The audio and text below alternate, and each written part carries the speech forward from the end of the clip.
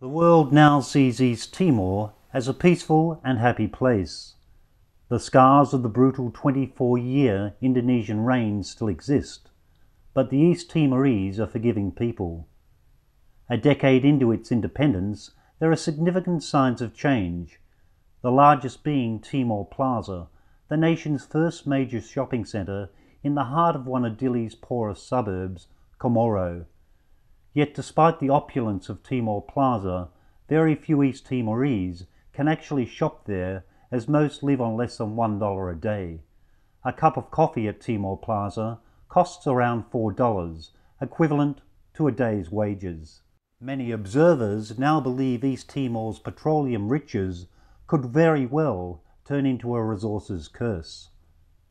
High unemployment, a failing education system, and systemic poverty plague East Timor.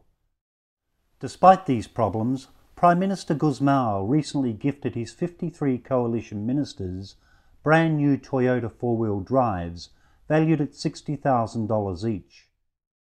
Acclaimed journalist Jose Bello is amongst many observers who allege the country's resources riches are being plundered through nepotism and corruption. We spent a huge amount of money. Where this money all goes to? There's assumptions that this money goes into several families. If you look at the structure of the government here, it's too big.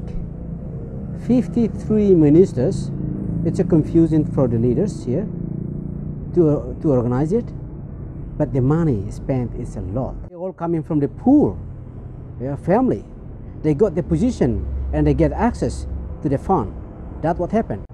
It's more about their family, the projects. Ivana minister, any minister here, now they are taking care of themselves.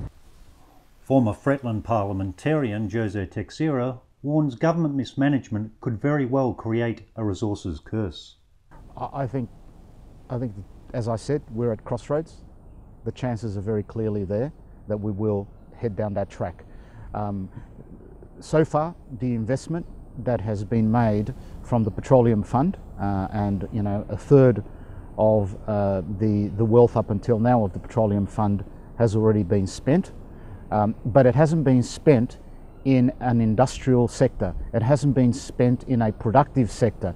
There's been no real investment into a sector that will provide a sustainable economic future for us. It's fundamentally gone on consumption.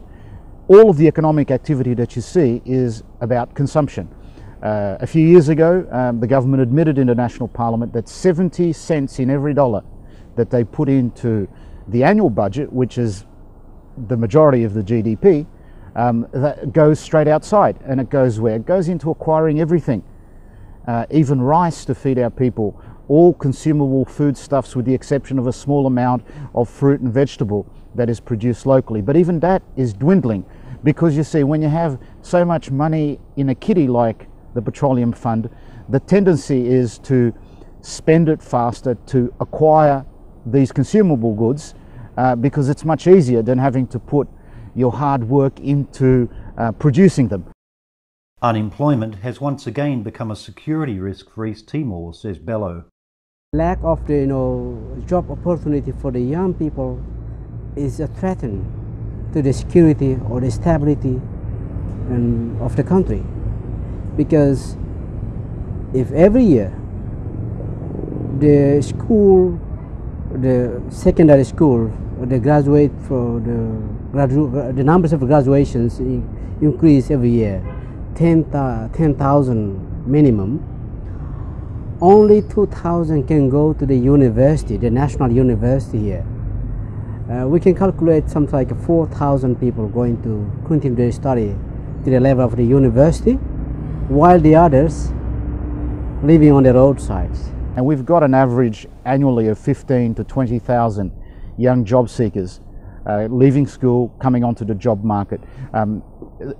People keep talking about the positive fact that we have between 6,000 and 8,000 students studying in Indonesian universities and local universities. But where are all of these young people, all of these graduates? also going to get jobs. There is not enough employment opportunity in Timor-Leste right now, and I think particularly for the young, I think they're going to be looking at a very serious situation where they're not going to have employment prospects, let alone talk about career prospects. I think they're very few and far between that have genuine vocational career prospects, because employment itself is very limited, except to unskilled, to bar waiting, and the civil service keeps growing, but we can't keep that growing. Many young East Timorese, like 22-year-old Amau, missed out on vital education as children due to decades of turmoil and poverty created by their former Indonesian rulers. Sekolah sa ferry katwa sir latau matang.